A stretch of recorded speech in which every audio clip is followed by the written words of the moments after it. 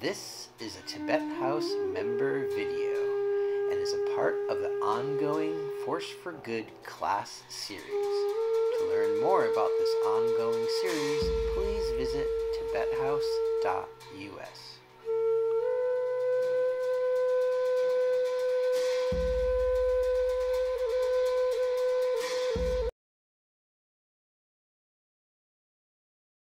Oh, I see a new face. Do I see new faces?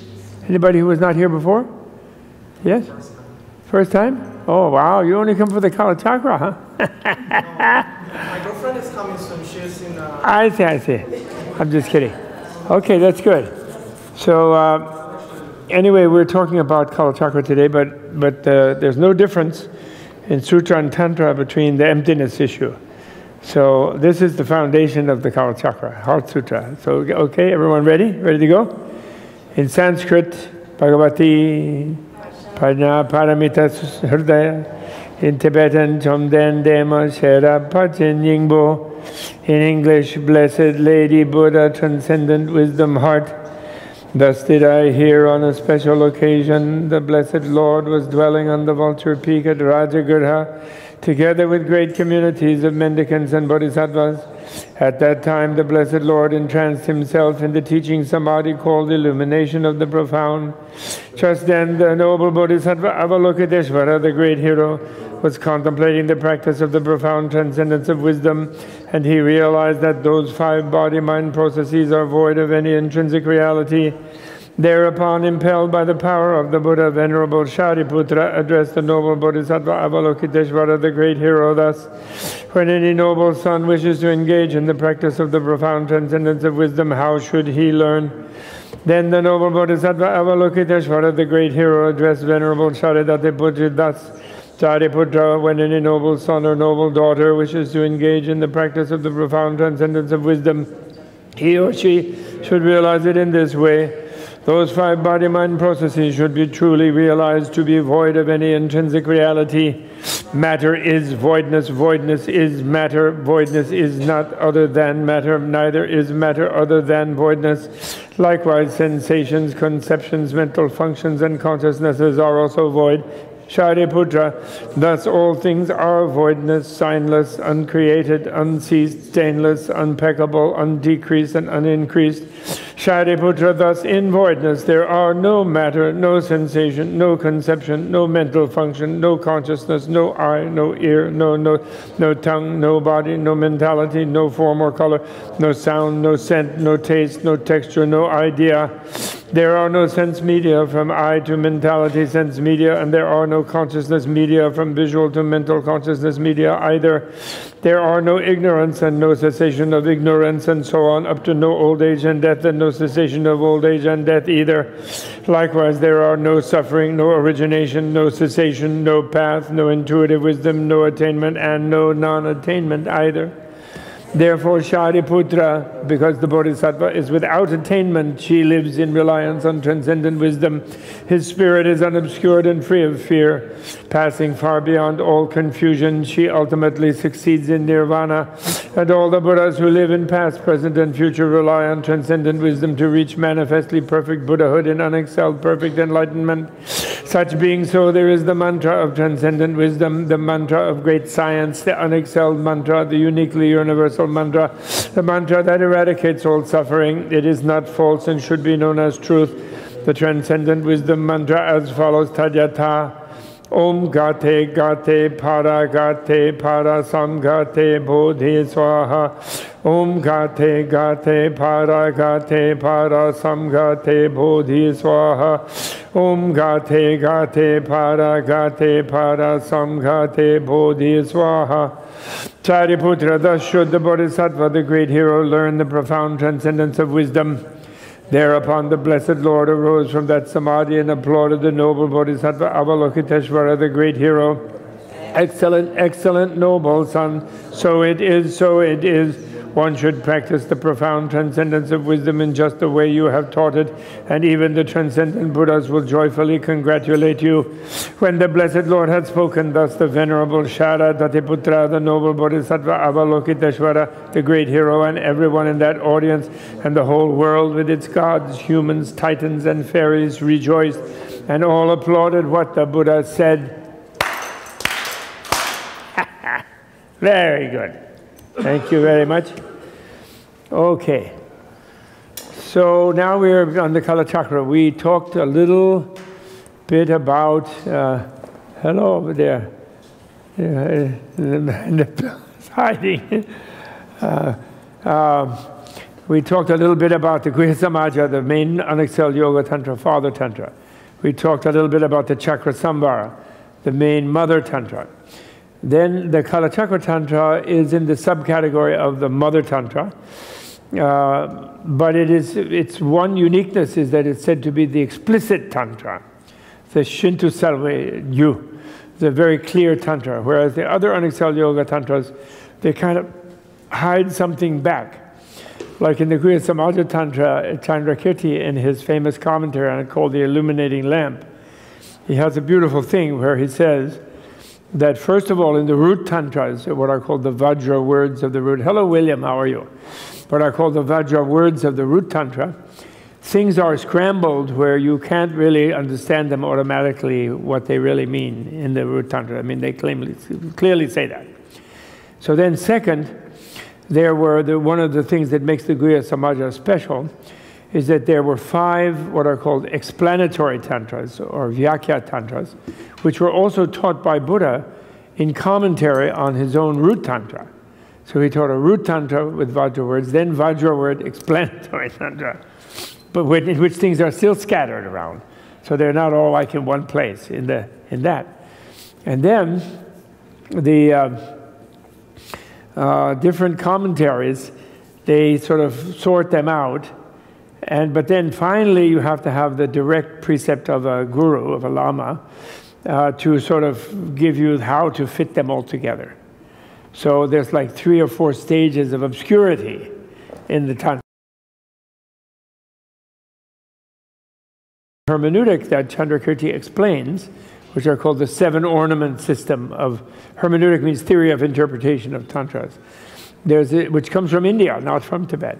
There are some scholars who think that the Tibetans made sort of Tantra obscure because they were all monks, and that Tantra is really a big sexy thing and really, really weird, crazy stuff.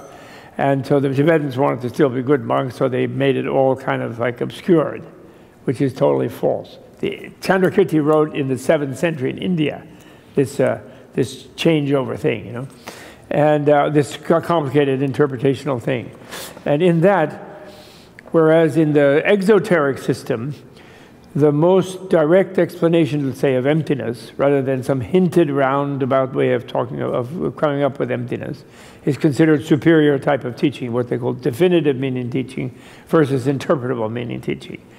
But in Tantra, or then sometimes they call it intentional teaching, teaching with ulterior intention, or explicit teaching. So the one with ulterior intention is like the interpretable one, the lower one, in the exoteric system. But in the esoteric system, the one that is more obscure is the higher one. Whenever you explain it plainly to someone, that's like a lesser level that you're talking about. The ultimate level, you want to disguise what you're saying. You do it by hinting and so forth. So, I mean, they don't really say why so, but I say so. The student has to figure it out themselves. And they have a feeling that it's more internalized the way they do it. And of course, that's because Tantra takes people to this level where they're encountering the fear of death, the fear of melting, the fear of dissolution. And when you do that, then you have to decide that you figure that out yourself. And you want to do that, and you're ready to do that. You can't be feeling some authority is pushing you. Or you'll recoil and you'll shrink up and freak out, you know. I mean, that's my way of explaining it anyway. I might be wrong, but I think that's the case. It's like when, in the famous stories of Tilopa and Naropa, who are 2 of the most important in Griha Samaja, in Chakra Sambhara, and most of the Tantras. You know, there are these 12 ordeals that Naropa had to undergo in his discipleship with Tilopa. And Tilopa would do things like, he would say, oh, look at the queen on that elephant. She really has so many beautiful gems she's wearing. If I had a real disciple, he would go and just take those jewels and bring them to me so I can give them to my girlfriend. Too bad I don't have any real disciple. So then Naropa, of course, runs over and attacks the elephant and tries to get the queen's jewels, and then the bodyguards of the queen beat him nearly to death. And then the Tilopa comes up to him and says, Naropa, what are you, crazy? Why are you trying to steal the jewels from the queen? Like, what's the matter with you, you know? And then he goes like this, and then he's totally healed. So there are these 12 times he did things like that. Oh, if I had a disciple, he would jump off the cliff here. And Naropa jumps off, but then he heals him, you know. Tilopa does.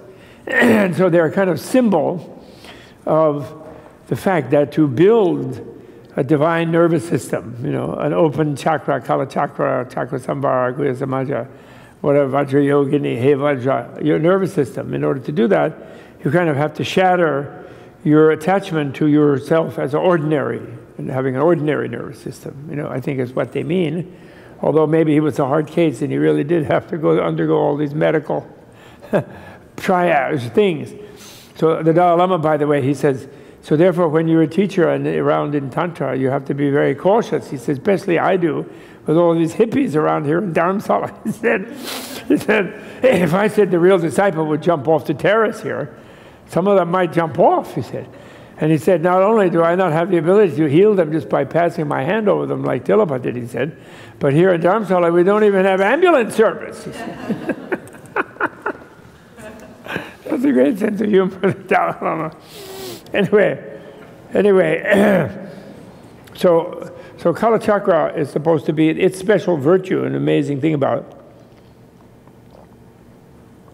is that it's most explicit type of thing, and there are some very explicit things in the Kalachakra, and in a way, the inner, you know, if you look at this mandala, there are 3 buildings, one inside another in the mandala, which is also quite unusual. You know, the general circle is the new kind of cosmos, you know, that you create, and then inside that is the mandala palace of the Buddha, but it's a whole Buddha community with 722 members. This community has. And when you are visualizing yourself as Kalachakra, if you become initiated and you're practicing it, then you also are all the other deities in the thing. So in a way, so this kind of complicated mandala is like a rehearsal for the Buddha consciousness, which, remember, I have said endlessly and tiresomely in this course, and then in the classes I have done, about how the nature of the Buddha is, of a Buddha. When you're a Buddha, you will have a big shock, because you won't just be looking out of your own face like a regular person, but somehow expanded into a Buddha. You'll be looking out of everybody's face simultaneously. So Buddha could be confused if he or she became confused, in the sense that, which one am I? Huh? Wait a minute, oh yeah, oh knock. Oh yeah, I'm Buddha over here. So it's a weird thing where you're simultaneously many people. You have the experience of yourself as simultaneously being many people. So in the Kalachakra mandala, you are all the people in the mandala. But there are a lot of gods in the mandala also. All the gods are there. All the Hindu gods. Brahma.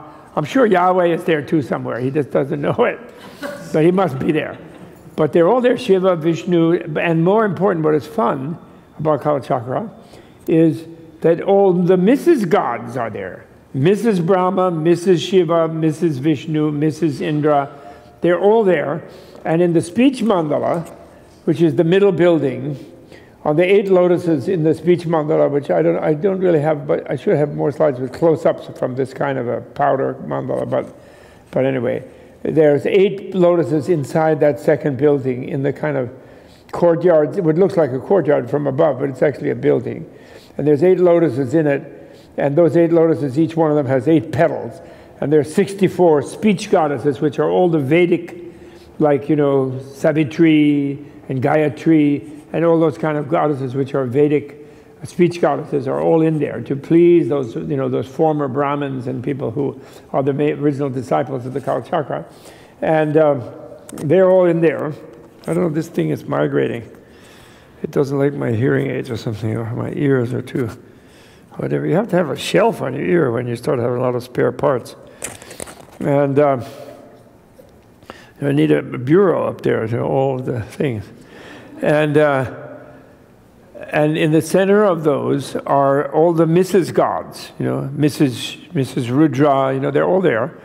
And then the male gods, so there are two, of the 722 people, there's two forms of a lot of the deities in the Kalachakra.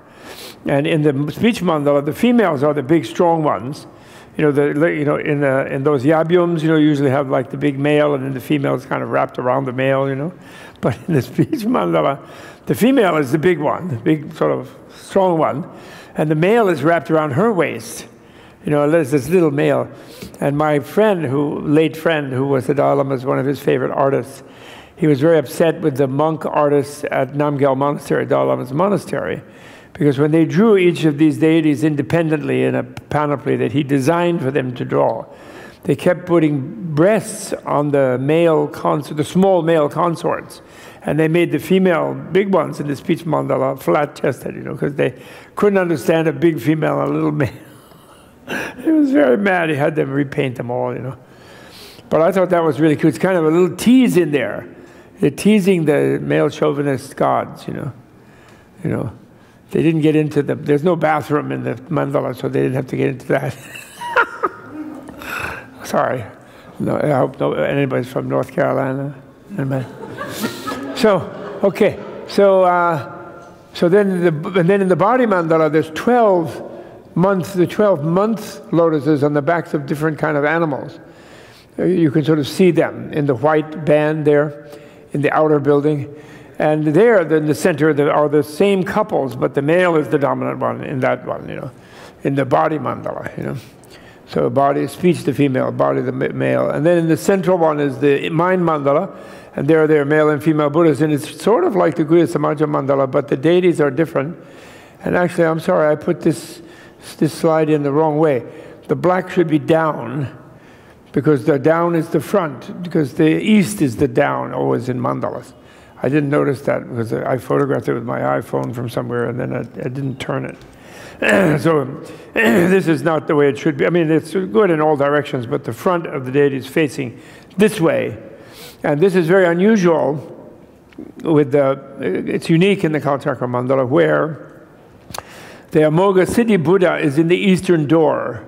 He's in black colored, and he's in the eastern door, corresponding to the black face of Kalachakra, which is his front eastern face.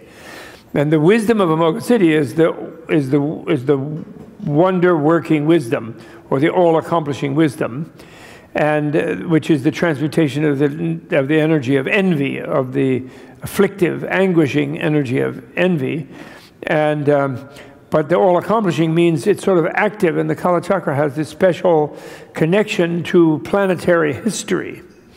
Some of you know Teilhard de Chardin. I know you have. I think some of you must know Teilhard de Chardin. And Teilhard de Chardin was a Catholic visionary, and he talked about the Omega point, in history, and there would be a time when God had prepared, and there would be like heaven on earth. It was his version of the New Jerusalem. Shambhala has an idea like that, even though there's no omnipotent creator. But the Shakyamuni Buddha shaped things and the Kalachakra is what really most graphically illustrates what Shakyamuni Buddha shaped, how he shaped the history of the planet.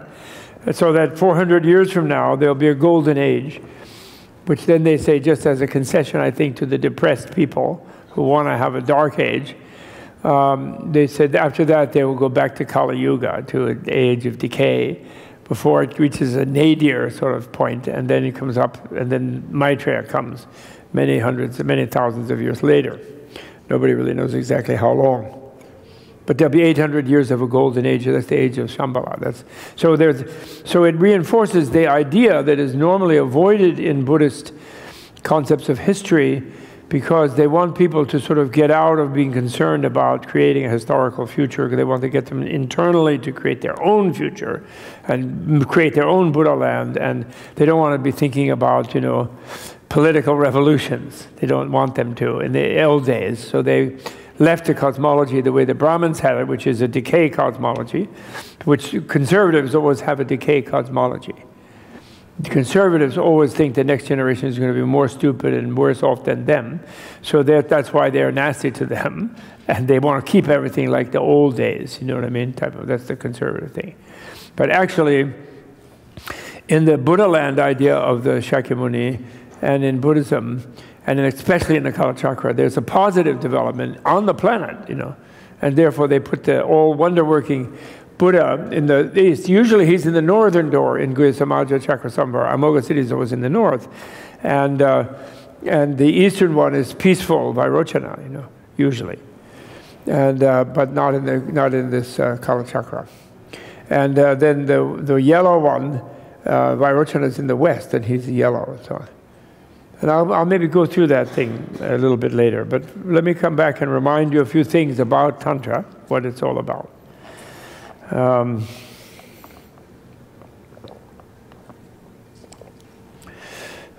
Tantra, just to remind you, right? The three principles of the path, which you all know, we've taught a lot about in the previous sessions, and the Geishis who was here, the Kempo, the abbot who was here, taught you about Shantideva's way of creating the spirit of enlightenment of the Bodhisattva mind of love and compassion, which is the second principle of the path. First one is the transcendent renunciation, which has to be developed through mindfulness, through recognizing that the passions, you know, those kind of uncontrollable emotions coming out of the unconscious that control us, which we can't control if we're ordinary people, although a Buddha does control. And when we become a lot more enlightened, the more we are enlightened, the more we can control them. But we can't control them as unenlightened. But some level of detachment from them, some level of transcending them, some resolution to drop out from them is very critical, first principle. And that's an essential prerequisite for Tantra, because Tantra you're getting where you're working around in the unconscious stew of energies with your archetype deities and all of that. Tantra is a way of mining the unconscious, but you have to have a level of detachment from it to be able to do that. So that's essential. Then the love and compassion is very, very essential, so that as you begin to unearth the powers of your own mind and psyche and unconscious, those powers will not be able to sweep you away into some power trip, but you will remember that your goal is to become enlightened for the sake of all beings, that all beings are your mother. You will refrain from any harm for anyone, and so on and so on. So that's essential. And then finally, the wisdom. Without the wisdom, you can't create the alternative universe. You know, because you can't realize that the universe, what wisdom makes you realize is not that the universe is not there. Emptiness does not mean nothingness. Emptiness means infinite potential, infinite relativity. Infinite relativity means that everything is totally mutable and transformable. So therefore, all your sort of absolutizing energy is dedicated to transforming the relative. And you realize that the relative is totally shapeable. The emptiness lets you realize that, and it frees your imagination to take up the responsibility of shaping it into the best of all possible worlds, which is what Voltaire ridiculed. Remember, Voltaire ridiculed that there was such a thing, and monotheists, you know, omnipotent monotheists, people who rebel against omnipotent monotheism do the same thing, because if you claim that there is a power that has absolute and is omnipotent, then there is no excuse for not creating everything perfect to start with. The statement that, well, he wants people to learn for themselves so they'll feel godlike as they learn it for themselves, doesn't work, because he could create them as having the fruit of feeling like they worked for themselves if he's omnipotent, or she, or it, or whatever it is. So therefore, that becomes you have to have blind, non-rational faith in that. Like materialists have blind, non-rational faith that they won't exist when they die, so therefore they already got ready-made opioid nirvana. So therefore they'll never make a big effort to change themselves. that they have a circuit breaker in there, try to make a big self-transforming effort. It goes click at some point, and they lose their power. So, but the person who knows absolute relativity by knowing emptiness, that relativity itself is the absolute, that's the person who then puts that ultimate energy, absolute used just in an emphatic way, their absolute energy, like their complete focus and concern on transforming the relative into the mandala of Kalachakra. And that's one way that so those three prerequisites are really what it's all about. And therefore, you know, you can't, even though they say in Tantra, in Unexcelled Yoga Tantra, you could attain enlightenment in a single lifetime. You could attain millions of lifetimes worth of evolution in one lifetime by compressing time in a certain super high-speed way. You can do that, even though they say that. That's meaningless unless you already feel you're stuck in an infinite field of time. In other words, the compression of this vast time doesn't mean anything if you just think that you're only here in this one life. So not only the sutra system, not only the Theravada and the Nirvana does it require for one to be successful in it, that one has a feeling of the moment as being something that contains all of the universe in it. And the universe is not just a spatial thing, it's a temporal thing. So it contains not only all of the spatial universe, but all of the temporal universe, that is, eternity as well as infinity. It's not a moment for like a moment for a materialist where it's an escapist rehearsal of that non-existent deep sleep analogy unconsciousness that they expect, that they fantasize, that they imagine is the deep reality that will embrace them upon dying. You follow me? Which is the unrealistic fantasy of the materialist. And it's unrealistic, just like monotheistic deity is unrealistic, because there can never be evidence for such a thing. There is no evidence for it. Whoever found that somebody became nothing? They can't even find nothing itself, much less somebody in the nothing. All they do is they don't find a consciousness in a dead body. Great. That doesn't mean they found a nothingness in the dead body even. This means they didn't find the pulses that they found there when the heart was beating. And the brain was like showing like electrical. Although the brain's energy is not just handling electricity. The electrical is just like a little thing. It's like if you put EEG electrodes on top of a big sewer pipe, and it detects all kinds of pulsation inside what's the pipe. It doesn't mean that there's only electricity in the sewer pipe. There's a lot of other crap in there, which the electrodes are not aiming to get. You know? So our brains are not just dealing with electricity.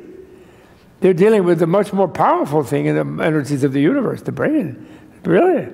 Strong force, weak force, gravity. It's all, the brain deals with all of it. Not that well. When your mind is out of your brain, it functions better, according to the Book of the Dead, but I've already told you that, right? The minute you die, you're 9 times more intelligent. So it would really be great. You could get a Nobel Prize or anything if you could somehow keep working in your lab after you were dead. But nobody knows how to do that.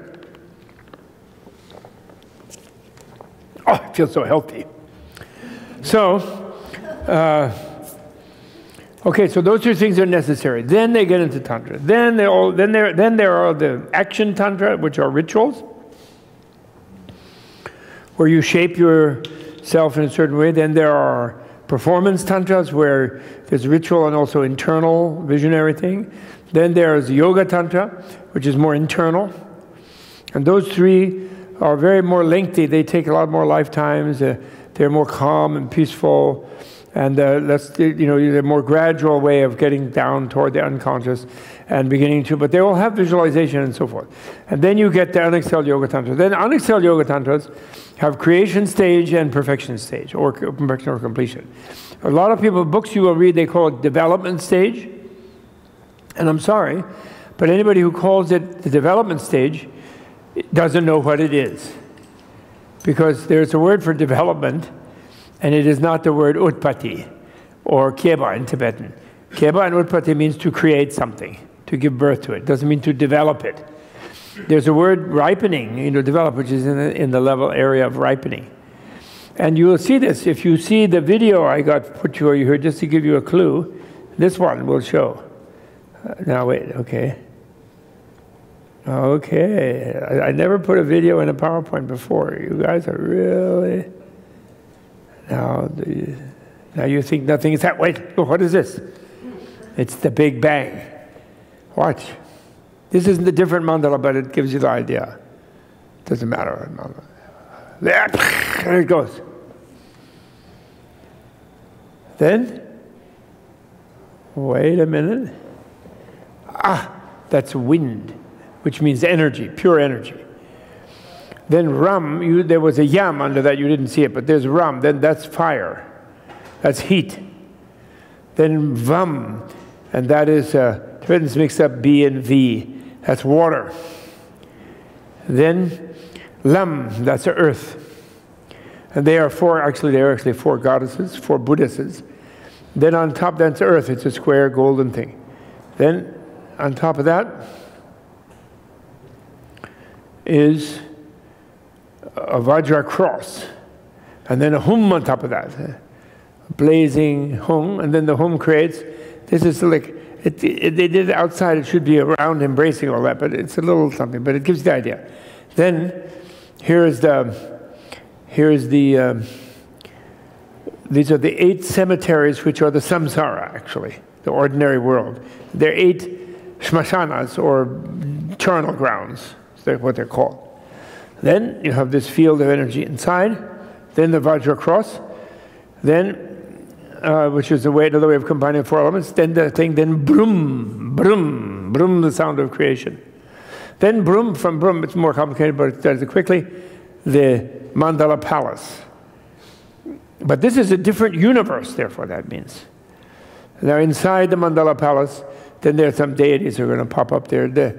Actually, this mandala, the Kalachakra mandala is inside this mandala, actually.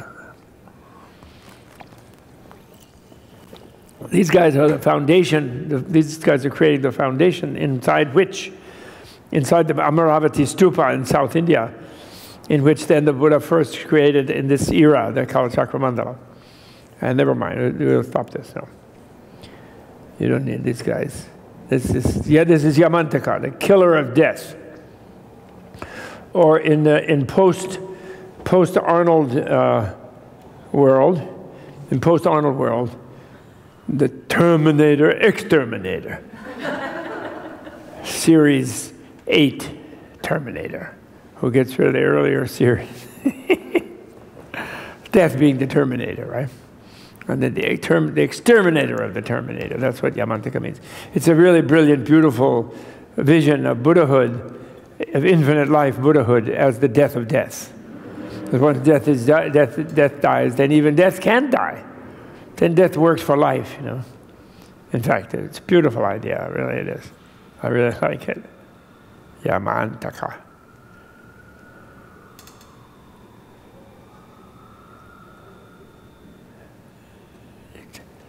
She really likes Yamantaka. I'm just kidding. Looking really serious. Look at that. Okay, so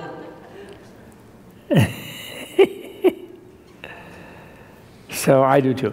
So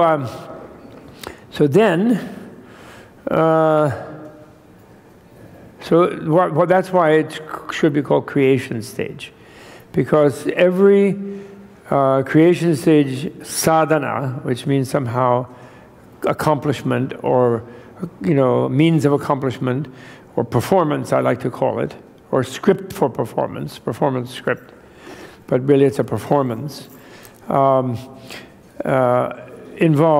begins out of the void, and it's very important that the void be like a realm filled with energy, like that flash of light that you saw. It's the clear light of the void. It's the void with all those stars in it, which indicate the presence of the clear light. It's a vast space with stars in it. It's not a dark, blank space, a fantasy of something, what nothingness might be like. because actually nothingness is not a space, right? It's nothing. So that's considered very, very important that when at the beginning of a tantric sadhana, when it goes, may all become voidness, or may all be voidness, shunyata bhavatu, it means, tongbanya du dur in Tibetan, It means that everything becomes transparent in its pure potential state, pure, malleable, mutable state, to be shaped. So there is no nothingness, so it is not a going into nothingness. There's a feeling of the ordinary world that was there, sort of seeming solidly around you, and you as an ordinary being within it, disappearing, but not disappearing into a blank state of nothingness, disappearing into a clear light of the void, into a diamond-like realm of infinite energy. That's what, and then the sadhana is where the imagination creates a new universe. I'll never forget the Dalai Lama's senior teacher in a very important initiation I was fortunate to receive many years ago.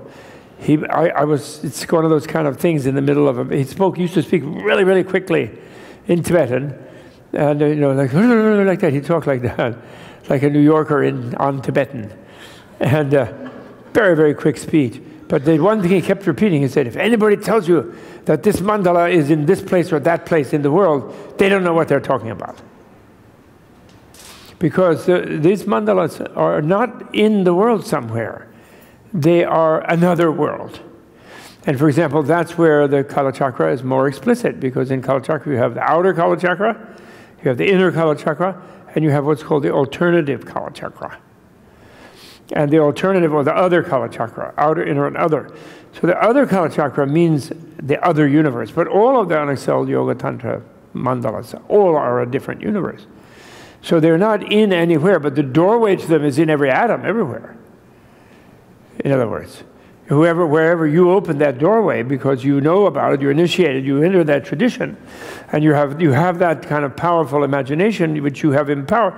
And it's not that you have that from birth necessarily, or because you're a great artist, or you're Picasso or something, or you're a great yogi.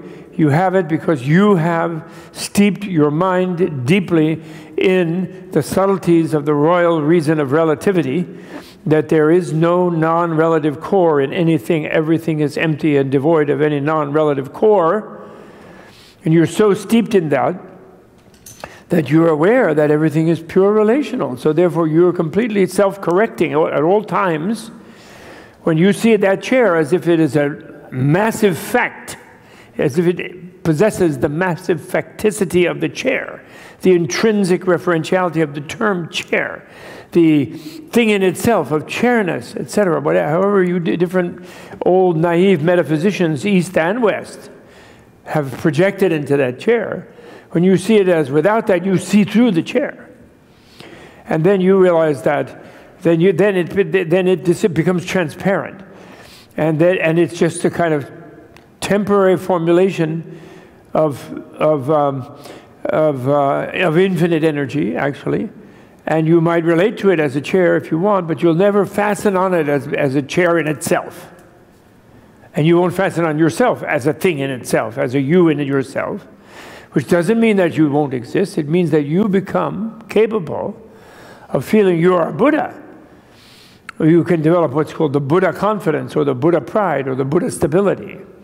Instead of your ordinary mind of like, oh, either narcissistic, I think I'm omnipotent, but I know I'm not, so I'm scared witless and very pride and paranoid. Or whatever our normal sort of level of anxiety that we normally live with and tolerate. Waiting to be stepped on or worried or whatever. You know how we are. We're all like that, right? Especially when we feel a little good, then we're waiting to get spanked. Or arrested in this culture. So, oh yeah, that's a different thing, but I'm not talking about that right now. So may all things be void. That's what it is, you know.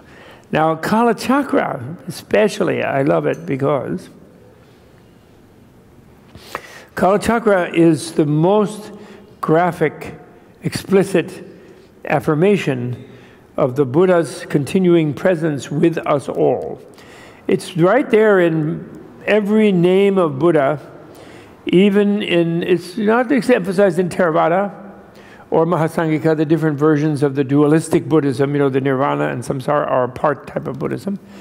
It's not there much because they want to think that when Buddha went off into parinirvana, he left. He went into a different place where the world is not. And they will only translate in modern times parinirvana as final nirvana, where it should only be translated as thorough or total nirvana. That's what it should be translated as. And so actually nirvana swallows samsara, actually, when the Buddha leaves his body. He swallows samsara. But he doesn't leave it. But in Mahayana, it's totally there in the name of Buddha called Triyadvajna, which means the knower of 3 times. The awareness in 3 times. The knowingness within 3 times. The intuition of 3 times. Meaning, one way you can tell whether you're a Buddha or not is if you think you're in the moment, you're not Buddha. Unless that moment includes every single infinite past moment that you are ever in, and every conceivable possible future moment that you can be in, and not only yourself, but everyone else with you. So Triyadvajna means present in all 3 times.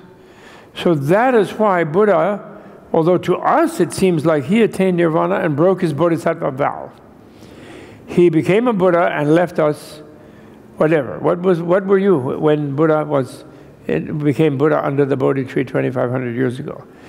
Actually, you might have been a mouse.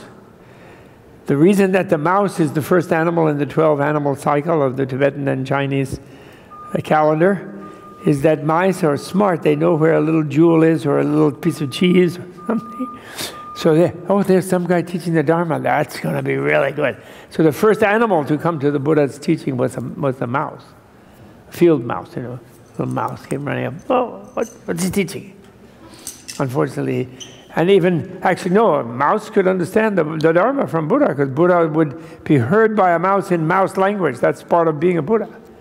Because Buddha would be present in mouse consciousness, and mouse would perceive the 4 Noble Truths as no cheese, cause of no cheese, too much personal greed, and then cheesehood, ultimate infinite cheese. That would be nirvana. And then the path would be realistic view about that cheese. Down to mindfulness of cheese, down to samadhi on cheese. Eightfold path. In mouse language. That's right.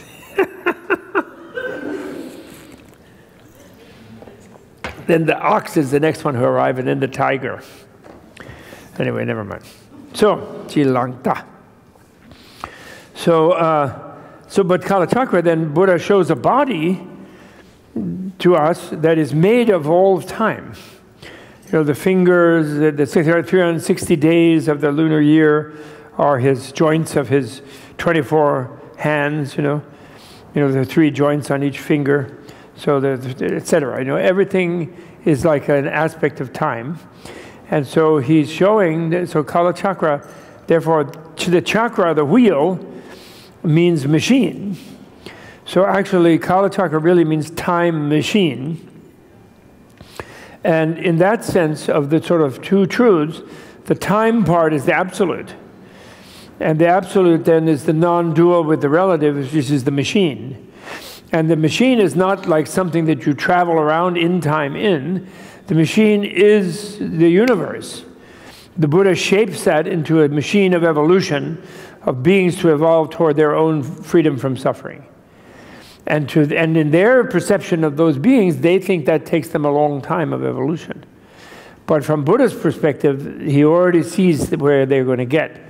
And because he's not a creator, he didn't create the universe to starve ignorance, but he creates the Kalachakra machine, which reshapes the universe of ignorance into a universe of maximizing the freedom from ignorance, if you follow that, which I think you can. I think I did. And, right? So that's the time machine. That's why it really is the time machine Buddha. But time is the machine. When we hear time machine, we think of H.G. Wells or that movie where the guy has the dial, goes brrrr, goes here and there, has to travel in something, because we're thinking of a non-emptiness way that the flow of time is absolute.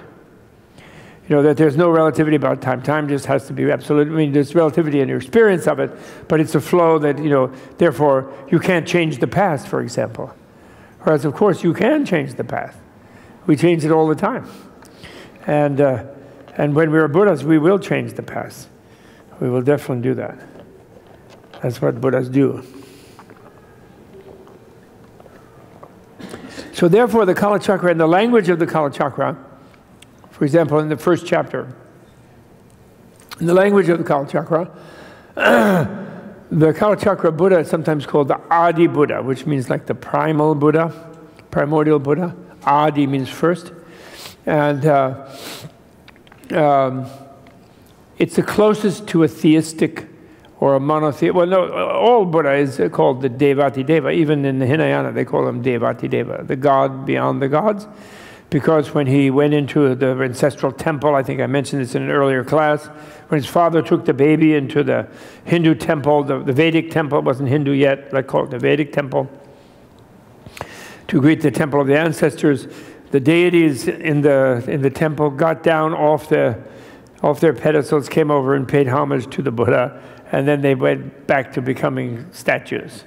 So then the god said, wow, this guy is a god beyond the gods, a Deva Ati Deva, the god of the gods, something like that, which is therefore one of the original names of Buddha.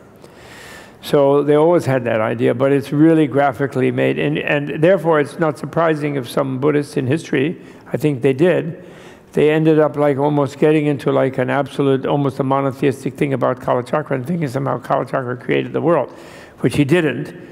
But you create the world, you have the experience of creating a world when you practice on Exile Yoga Tantra, if any of you do, when you do a sadhana.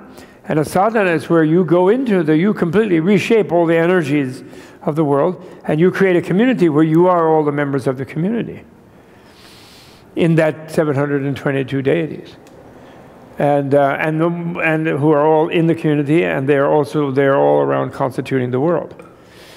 Now, to go back, oh yeah, this is another nice one. This is a different mandala again, because I couldn't find it. There is one up by the Kalachakra, partial going like this someone did. But this also shows you how, I just put it in here. Ugh, so sorry. Oh no, that's my sixth Dalai Lama novel. I had to close that. Sorry. What happened? Hello, PowerPoint, don't crash. I think it did crash. Oh dear. Where are you?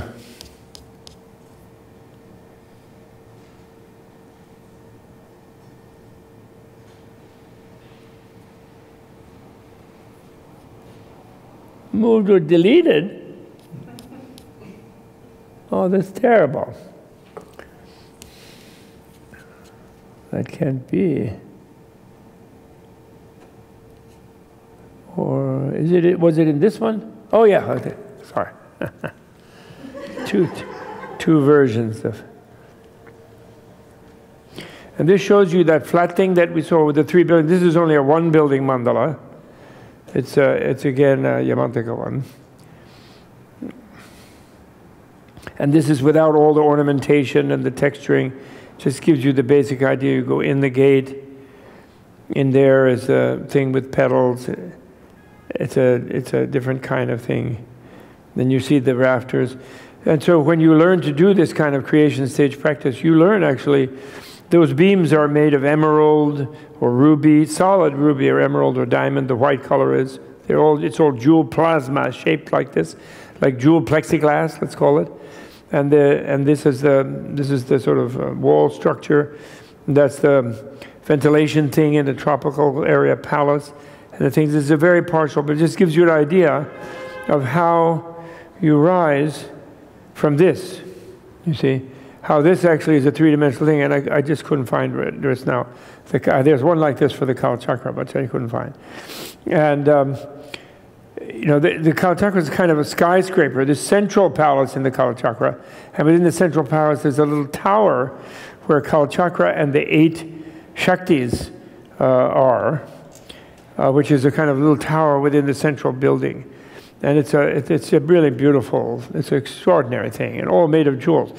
And these outer rows there are 88 mantra letters there, and each of those mantra letters is the seed syllable of a deity.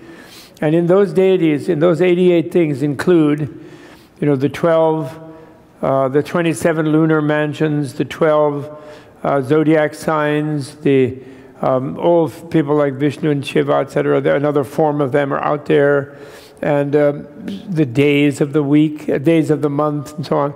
So there are all these like deities that constitute sort of ordinary time. That's the equivalent of the charnel grounds that are outside the realm of the mandala. And this is, although they're depicted here on the wind circle, the dark colored circle there, outside is the wind circle, you see. And then there's a water circle and a fire circle, and as you go inward, and like that. And then these are blazing flames outside your universe, so no negative things can come into your universe when you're Kalachakra. And it has a Vajra force field. Those yellow things you see there are a Vajra force field, which is spherical. And the flames that are shooting out of multicolored flames are also spherical, although it's here as a flat circle. And then these buildings, and those things that are lying flat coming out like that, those are actually gatehouses, 3-storied gatehouses that come up over the gates. But that's how it's drawn. And the little floral things you see out there, those are eave ornaments hanging from the eaves of the upper building. And so it's like a blueprint of the building which they understand. And the way they make it is marvelous in the ritual. The monks, as you know, you've probably all seen them where they have this like wedding cake ornamenting type of cone, and with a little rough thing on it, and they rub it with a chopstick or a thing like that, and they make a little vibration, and then it creates a line of very fine powder. And then they're wearing bandanas like bandits, but that's not to breathe because the powder is so it could easily be moved by the breath. And then they make they make this exquisite thing with that powder. And so this is a powder mandala, color particle mandala, initiatory mandala. It's amazing, actually, what they do. And they work out from inside. But when they're doing it, supposedly, the adept ones, there's a ritual being performed by the monks around them who are reading it, although they've all memorized this little 120 single space thing. And they are visualizing the whole mandala. The hologram is around them, the palace. And then certain main architectural lines in the palace, they're imagining that they draw down and they embed it in lines in the two-dimensional thing. You follow me? They flatten the whole thing in a way cosmically into the two-dimensional thing. And then furthermore, they visualize that every tiny grain of the powder contains the whole mandala universe in it. And that's why when they later sweep up the powder and then they entrust it to the nagas, the serpent water beings, the water serpent dragon snake beings in the ocean, but through the rivers, they feel that every grain of that powder has the whole mandala in it. There's like a Samantabhadra thing, like holographic vision of the universe. They completely are into that. You follow me? So that's why that thing, and I had actually a supernormal experience myself in 1965 when I was an idiot monk, before I was an idiot professor, don't worry. I'm not implying anything. But when I was, first time I saw the powder mandala in Dharamsala in 1965, in a line, because I had a little privilege in the line because I was a monk, but I went around, and this voice spoke in my Walter Cronkite voice went off, which is the voice of the divine or something, It wasn't my voice. It was like Walter Cronkite. It was to me the ultimate. It always expresses himself. Never as George Burns. George Burns used to play God, but that never convinced me. God wouldn't smoke a cigar like that and behave like that. But Cronkite was like it. So that voice said to me, if human beings can make anything that beautiful, it is possible to attain Buddhahood. Okay, thanks, Walter. Do I have CBS's guarantee of that? Yes, oh great. Something in my unconscious probably. But it was really marvelous. And some of it, many of you, how many of you have seen it? One of the ones where the monks make it.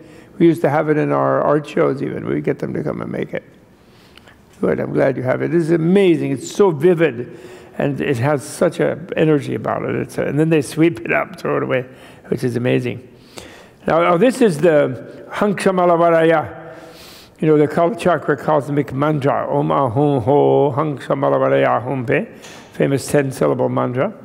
This is the Kalachakra Yidam, you know, that's what you are. And you are both male and female, by the way, when you are that. This is serious transgender. Because you can be, in your ordinary body, either male or female, doesn't matter, or both. But when you're visualizing yourself as Kalachakra, you are both the male and the female in the sadhana. Which doesn't mean also not that there are yogas in Kalachakra where you work with a partner, but when you're vainly visualizing it, you are everyone. And unfortunately, we can't see in this projection because of whatever, that the side deities, but a lot of the main side deities are, you know, surrounding deities are in little cartouches around that thing. That's an old painting. And this is really, I like this one. And this is, you know, I don't like the background on this. Well, I don't want to do that now. But anyway, this is the Great Bliss Wheel, what it's called. You know, there's body wheel, speech wheel, mind wheel, Great Bliss Wheel, and miraculous activity wheel, even outside here. So there are 5 wheels. But this is the innermost wheel, the Great Bliss Wheel. And there you are in the center as Mr. and Mrs. Kalachakra. She has 8 arms, and she also has 4 faces. And she's golden, her body golden color. He's black color, but his right leg is red and left leg is white. And then he has the 24 arms, which are red, white, and black.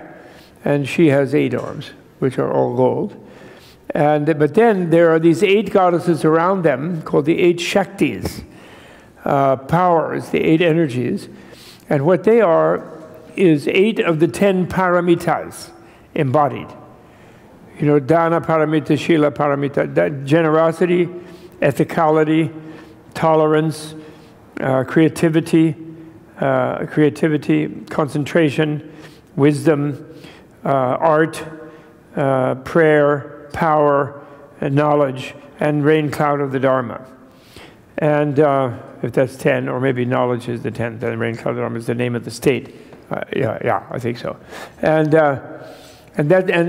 She and he are. She is 3 beings. She's Vishwamata, which is the same as Kalachakra, but she also is Prajna Paramita and Jnana Paramita. She's wisdom, transcendence, and the 6th and the 10th paramitas. So these are the other 8, these 8 goddesses around. Each of them has 4 faces and 8 arms, like her. And this is correct because the black ones are in the down side, which is the east side, the direction he faces. And the red is the south, and the white is the north and northeast, and then the yellow and the northwest are the ones above. This is a very vivid. I think in the future I will not use the orange background for these slides. Then this is of course, these are the Kalachakra chakras, because the Kalachakra chakra system is a tiny bit different in some respects than the Guhya Samaja and the other ones. And it makes more of a fuss about this super brain chakra, which is actually above your head. It's your Ushnisha chakra. And the genital chakra, also having 32 petals, below the navel chakra, where you have 64. The heart chakra still has 8. And then the throat chakra has more. It has 32, actually, like the genital chakra.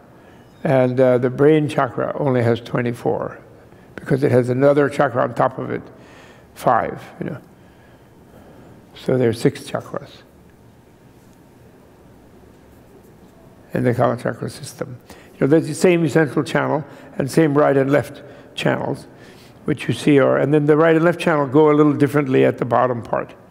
So there, you know, that's all software programming. So, and then the Kalachakra, okay, anyway, so okay, you have creation stage. Okay, now, in that creation stage,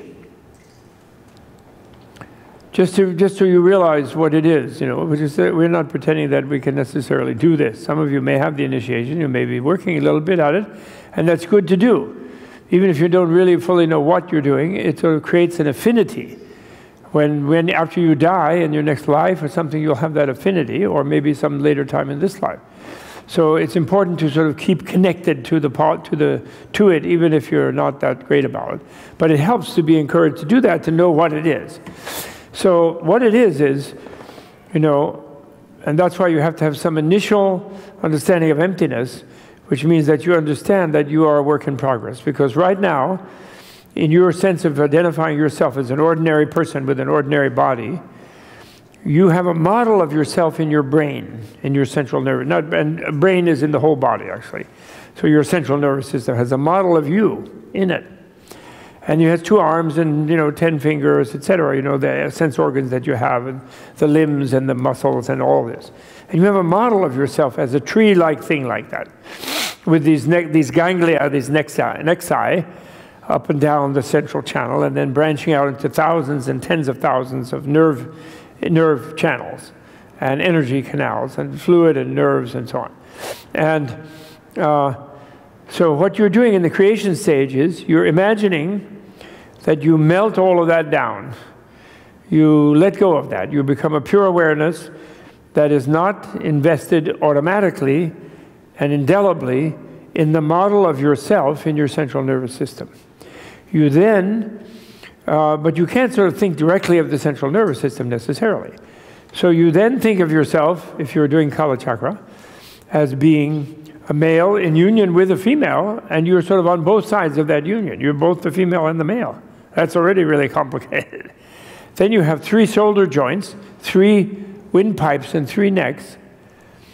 And the back one somehow just hovers there without a neck. I don't know how, the yellow one in the back. You have these 3 necks, you have 6 shoulders, and 3 on each side. Then you have 6 upper arms, and then you have 12 lower arms.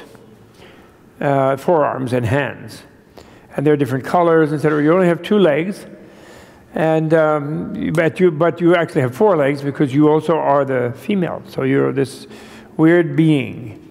You're both of them, and you're very in love with this yourself. The male part of you is in love with the female part of you, and the female part of you is in love with the male part of you.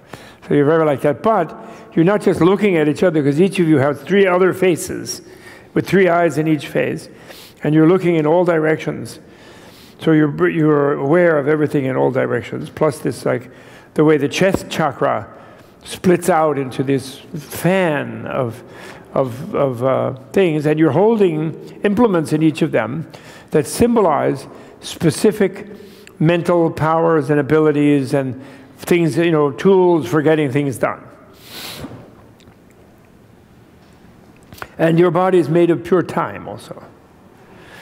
So, of course, at first, you have to even memorize all the things that are in the 24 hands.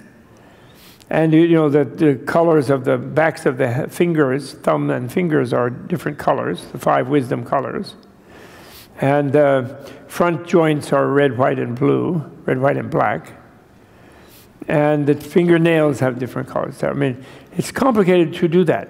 But if you visualize yourself, as you practice it bit by bit, and of course it also helps if in your practice of the exoteric, you develop very good stability of mind, where you can concentrate on one thing without wavering quite strongly. Because then you concentrate on feeling like what it feels like to be in such an embodiment. And as you can see, what is the purpose of that?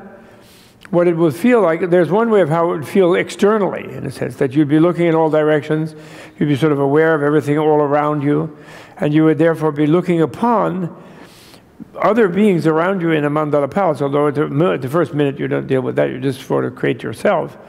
And you're looking at all of these other beings, and yet you're feeling you're also them looking at you. You imagine that too, so you are all of them. You give birth to them, kind of, and there's a process in the sadhana where you give birth to them. And then, not only that, there's another process in the sadhana where you have all of them in different joints of your body, like the 12 body the 12 body lotuses, which I showed you in the first powder mandala you saw in the body mandala. They're in your wrists and elbows and shoulders, and hip bone, hip and knee and ankle. So there's 12 complete 30 deity chakras in each of them, you know. And then so you're completely made out of them as well. It's a body mandala thing, what they call a body mandala. So, but anyway, that's more complicated. But when you even just to do that, you can imagine if you had such a body, to sort of wiggle one of your 3 middle red arms, holding you know, an elephant goad with a noose in the other hand, in the matching red hand, to wiggle that, you have a whole different neural structure inside your chest, which connects to your brain and your central nervous system. So what you're doing is, by imagining that, you're making through using your imagination that way, you're creating a different openness and a greater sensitivity to the subtle patternings of the central nervous system. And you reach the stage in the creation stage where that becomes so strong for you that you really feel that you are that body. Just like right now I feel I'm this with my 2 arms. In that state, you feel you really have that. That's what you are. You feel like that. You feel what it feels like that. Can you imagine that? So you've created a sort of openness, but on the other hand, it's not stuck, because you know that's not absolute, although you could maybe feel like, wow, I'm really Kalachakra, but it's not stuck in that, because then you can leave the mandala, you can melt that down, and you can come back to being your ordinary self again. So you don't get stuck in some sort of psychotic, separate world where you can't come out of it.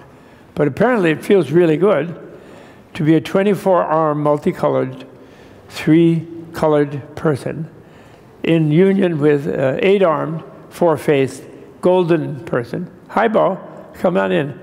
And to feel that that's what you are, apparently that feels pretty good. Especially because you imagine, of course, being Kalachakra, you are not doing some ordinary genitally organized sex. Although you're in union, in sexual union of a certain, you know, the organs are touching, but what they are doing is they are generating orgasmic energy all up and down the chakra system. So the orgasm is not just happening there in the bottom chakra, it's happening all the way up and down and flows back and forth up and down. And the ultimate place for it, of course, to stay is the heart, actually. And they only show the heart as 8 petals because that's the immediate thing, but actually then it branches to being 24, which is very important, which the chakra samvara is especially very good at.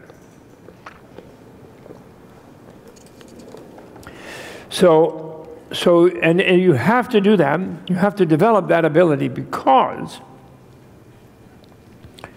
then you're going into then when you reach where you really can shift into being in that Kalachakra universe, and you're the Kalachakra in the Kalachakra universe with your self replicated in a clan, kind of a bunch of clans and families, a tribe, which are all you. You feel completely identified with all of them, you know.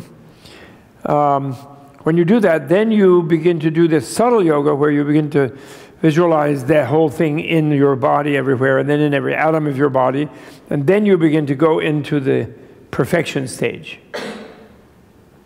You begin to go into this where you start going through the process of death, the process of rebirth, and the process of then re-emanation, and you start going into these things where if you didn't have this openness in the nervous system, you might actually die. And you might completely get freaked out, or you might go nuts, or whatever, you know, get soklong, what they call it, become crazed. And all kinds of terrible things could happen to you. Which is why, you know, now the Nyingma tradition, and some of the other tantric traditions in ancient India, because the Nyingma thing was, after all, formed at an earlier phase of the Indian tradition, began in the 7th century. And it really got strong in the 8th, 9th century was when the Nyingma tradition sort of had its founding moments. And at that time, there was no Kalachakra present in India, and some of the more elaborate the whole literature of the commentaries, etc., had not developed not because they didn't exist, actually, and the knowledge wasn't there. The knowledge was there, we argue and we insist, from Buddha's time, actually. And actually, internally, it was there from other worlds in the past. But in India, on the planet Earth, it was there from Buddha's time, definitely. And we say, but they kept it genuinely secret for about 1100 years from Buddha's time. They really didn't have text. They really kept it secret. Because, why? Because, you know, the initiation ceremony is like a royal consecration. Now, the kings of the earlier period in Indian civilization, different Indian nations, because there was many nations in India, they might not have appreciated some untouchables and some weird mix of people going out somewhere in a temple and like becoming kings, you know, and having ceremonies that were reserved for them and their Brahmins, you know. It's not just sex or anything. It's the whole idea of the individual feeling, I'm a king, you know. You know, remember Thomas Paine, Common Sense, the American Revolution? Did you ever read that pamphlet, any of you, in your American history book? He has this wonderful thing about how the crown of the king has these gems that represent the consensual will of the people, which are the gems of the love and trust and faith of the people. And what a revolution, what democracy is, where you shatter that crown, and then every being has a piece of one of the gems, you know, which is their vote, you know, their power, their own individual power. A beautiful symbol for democracy that he wrote. So the tantric thing is that. So they had to wait for India to develop really, you know, through the monastic vehicle, through the general Mahayana Bodhisattva vehicle, etc., to develop a stronger appreciation of the female, a less violent thing about the male, and a stronger sense of individuality overall, where people were, you know, where people were not afraid of feeling really that, you know, I can be king too, you know. You know, there's all those things about the yoga, and even when, of course, India always had that in a way. That's why Buddha chose India, because the Vedist society was established by nomads. The so-called Aryans who came to India were nomads originally. So they had somewhere in the root of their culture this nomadic thing. And nomads tend to be more individualistic than people who live in cities. People who live in agricultural cities, it's a hierarchy. They can know they have to deliver the grain over here, and then somebody processes it, and somebody else does that, and then they buy their shoes, etc. You know, cities developed this kind of thing where people fit into a group. You have castes.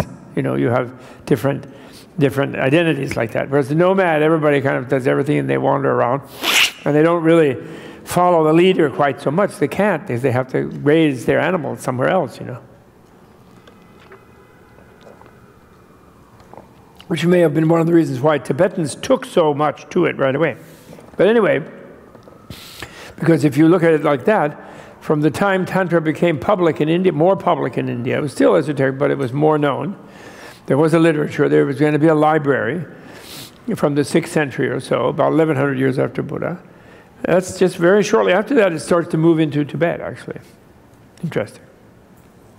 Just thought of that myself. So this is why it's no joke, the Tantra, actually. And this is why the Dalai Lama says, when sometimes 100, 200, 300,000 people come to the Kalachakra, because it's kind of, Tibetan culture has become like a picnic or something. But he says, there might be 1 or 2 of us here able to really work on this. I'm not really qualified to give this initiation. You're not really qualified to receive it, but we go through it as a blessing. There's a tradition about it, he said.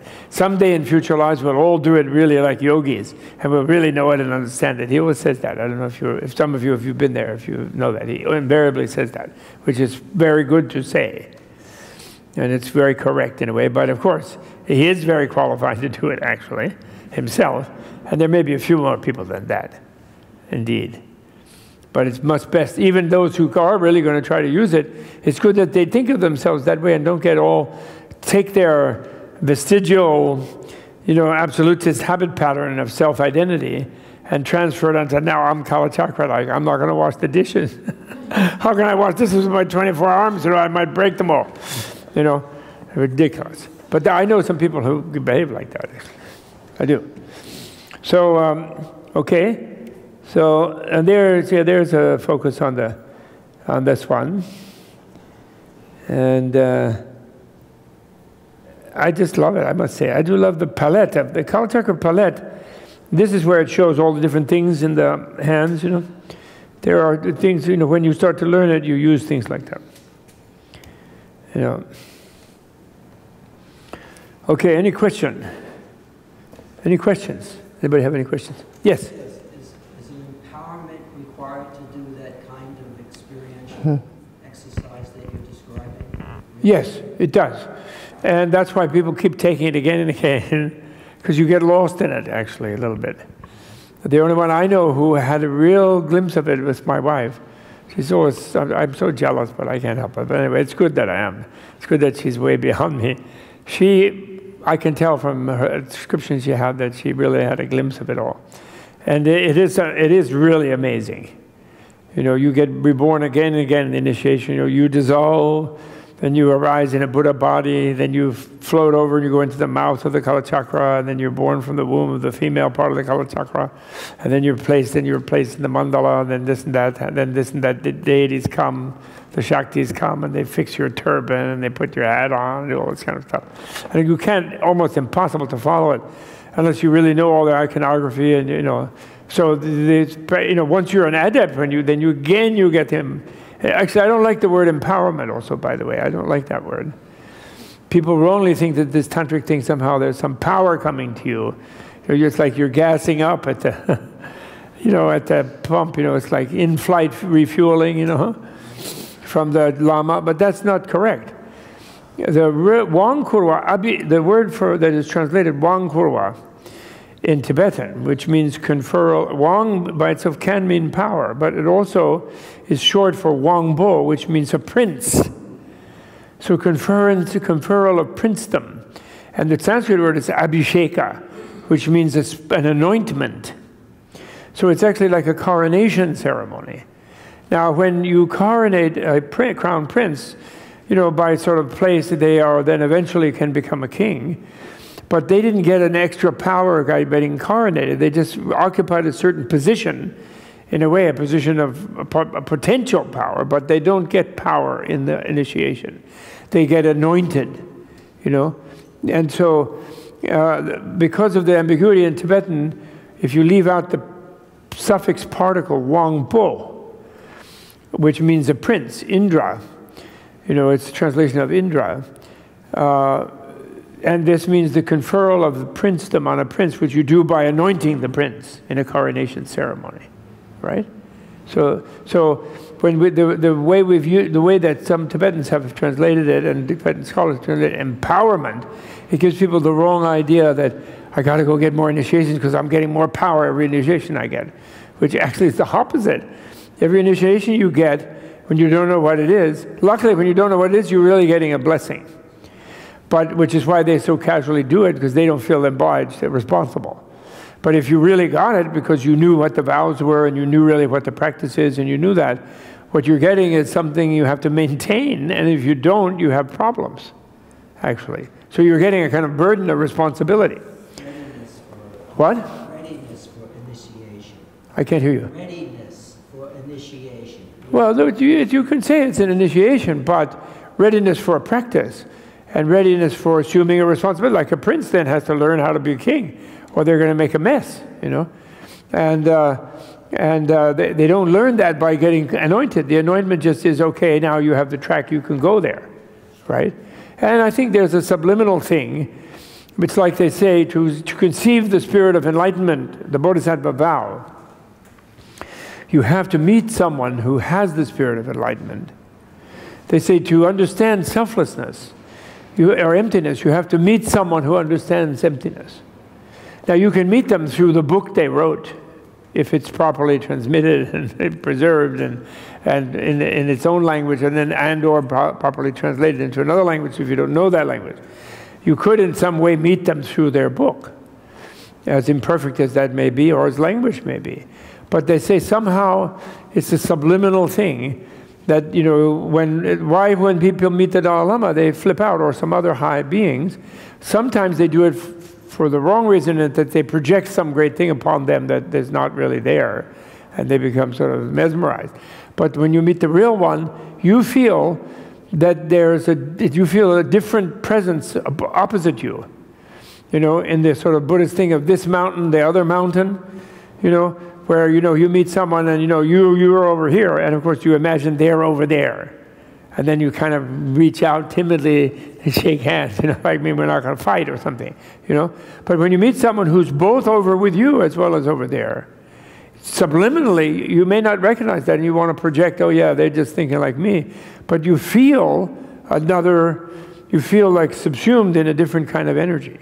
Because the other person feels they're empathizing with you totally. An enlightened person is. You know, it's not that they're looking great.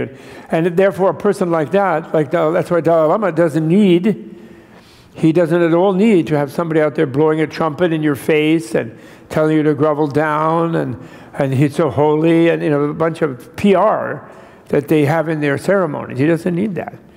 And that's why, you know, I remember once, first Kalachakra he did in Wisconsin. At one point in that ritual, he says, he puts on some kind of hat, you know, and he says, and then he puts on this hat, then he takes it off, says, I hate this hat. It's like, makes my scalp itch, and he takes it off again and changes into a very conversational tone and starts scratching his head and acting really like totally ordinary and breaks the spell, you know. And then right around that same point in the liturgy, he says, now I am your Lama, now I am your Guru, now you must do what I say. And then again, he breaks the spell and he goes, except if I say something stupid, don't do it. He says. And I could look down the road and people, oh, you know, oh, he ruined my fantasy here, you know.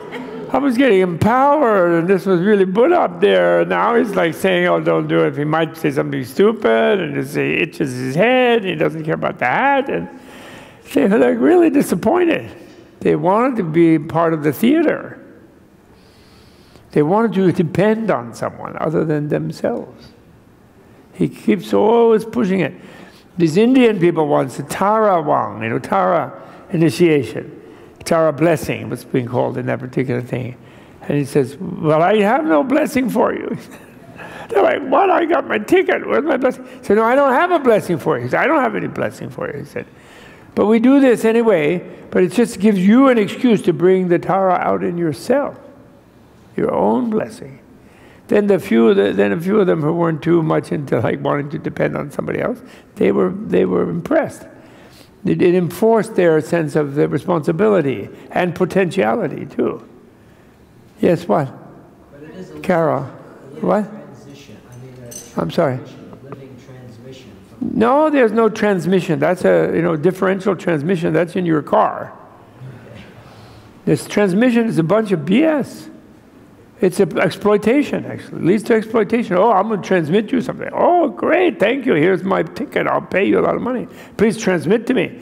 There's a specific statements in the Buddhas do not transmit their understanding into another's mind. Because why? It is self-contradictory.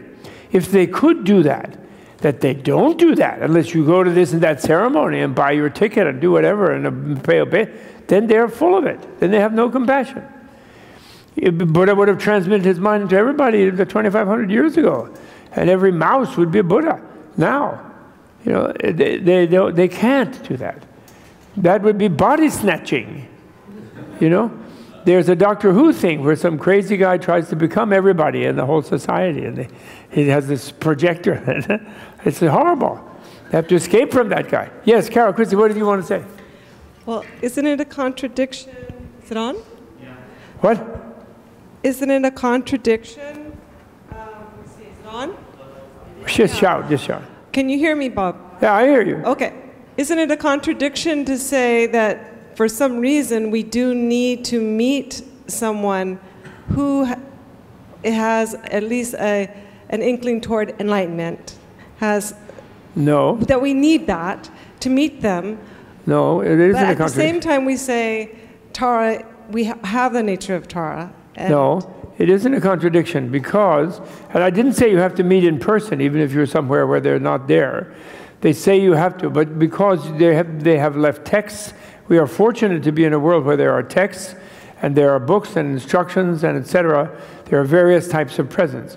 I'm not saying, I mean, there are a few Dalai Lamas and people like that, but it's a subliminal thing. The reason that it's not contradictory is they're not transmitting their mind into you, but you subliminally, your own mind suddenly feels there's a way to be different than I am. But you have to bring that out of yourself. But it's the idea that there's a doorway that you can get there. It isn't that you instantly are there because you meet this person. That would be a transmission thing. But when you encounter someone like that, then you feel, I could do that. Subliminally, you don't necessarily personally, you know, analytically feel that, because I said subliminal. It's subliminal. It's like a double bind thing. You have to realize it yourself. No one else can realize it for you. But in order to realize it yourself, you have to meet someone else who has realized it for themselves. And that's why we are especially fortunate beings, because we're in a world where there still is a record. Thus have I heard on a special occasion. Thus did I hear on a special occasion someone remembered what Buddha said.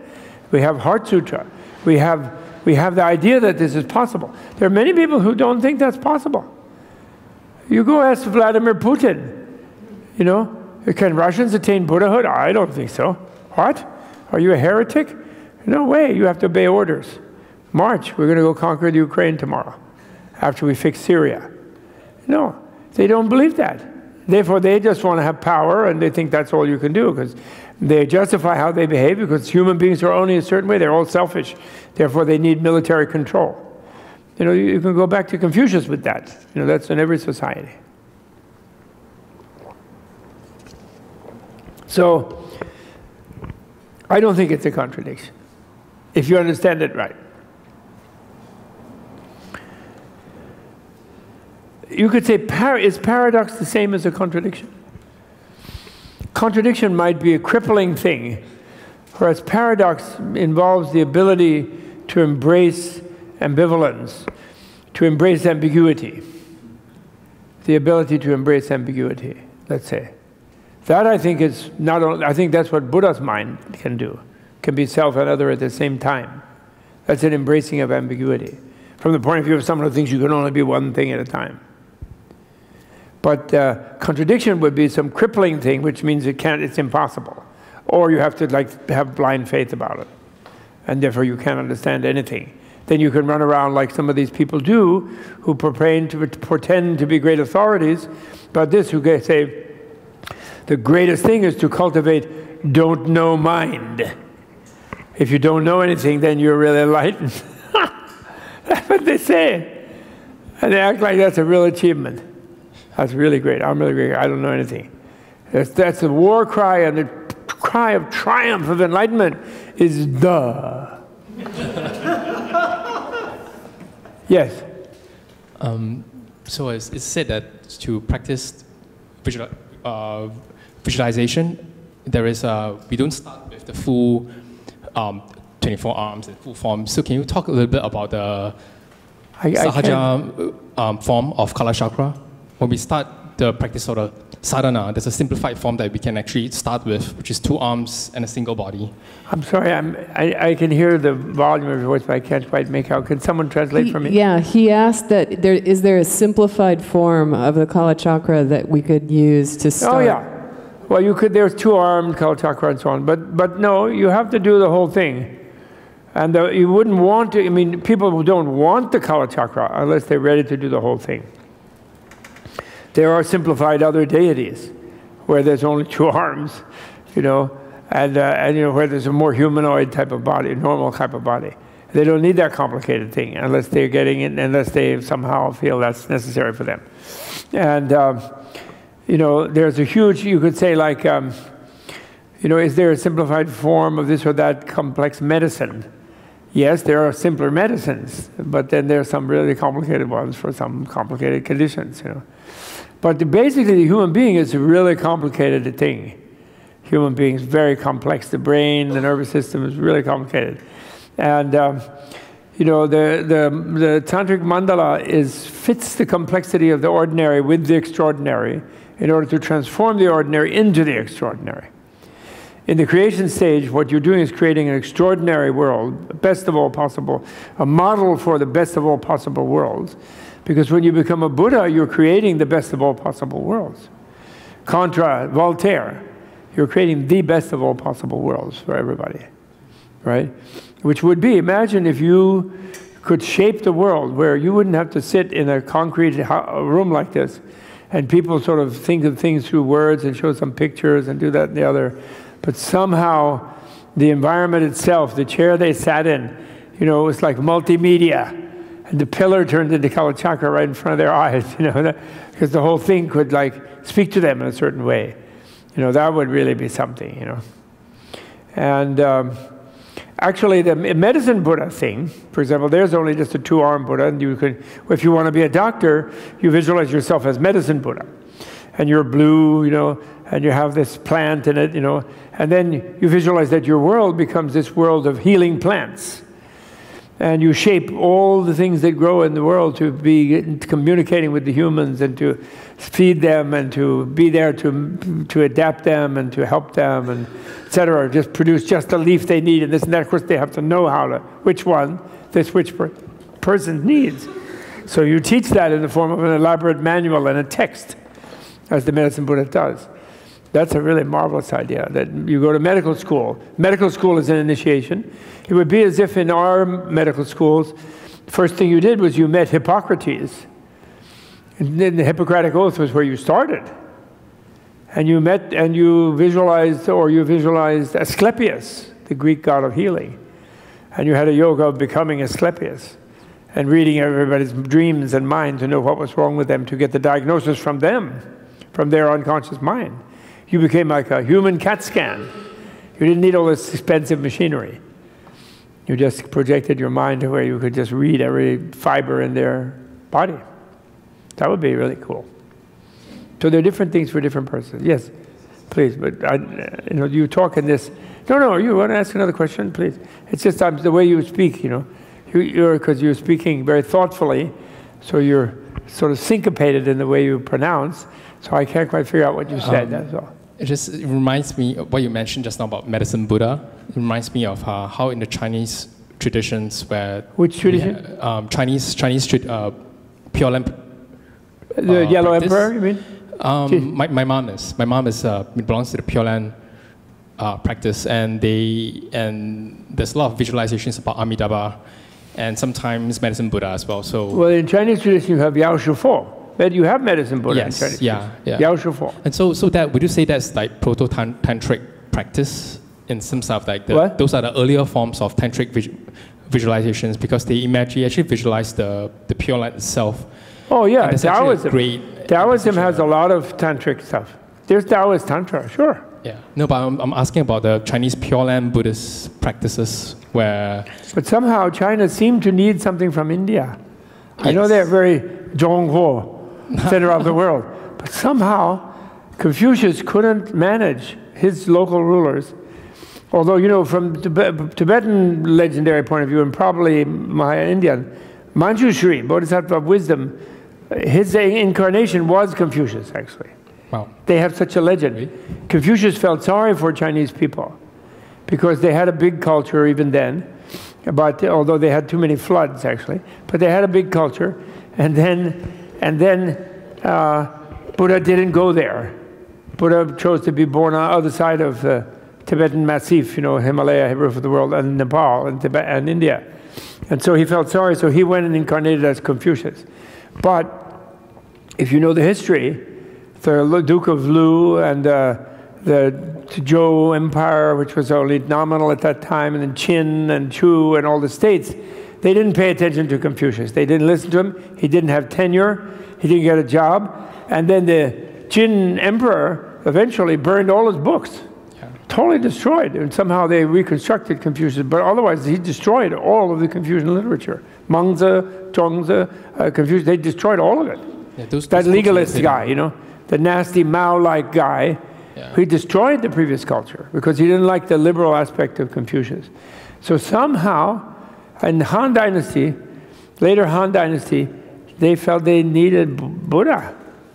That Indian import, who needs that stuff? They're all chaotic over there in India. They don't have a good economy, and they didn't have the communists never controlled India. I don't know why we need that from India, but they did. They did. Even they developed a nice legend that Lao Tzu was Buddha. Lao Tzu went across the pass into Tibet, crossed Tibet, and went to India, and then he became Buddha. That's good. That's a nice way of including and overcoming that nationalist ego idea, like, we're the Chinese, like, we're the Indians, we're the Americans. We all have to overcome all of that now, right? Don't you agree? I think so. Buddhism helps with that, too. It helps that kind of identity thing, national identity thing. Zhongguo, the real Zhongguo is the Kalachakra Mandala Palace. Yes, hi. So we have talked about visualizing all of these external details. At what point do you internalize emotional qualities? At what point? Emotional qualities? Well, listen, your internal is filled with emotional qualities.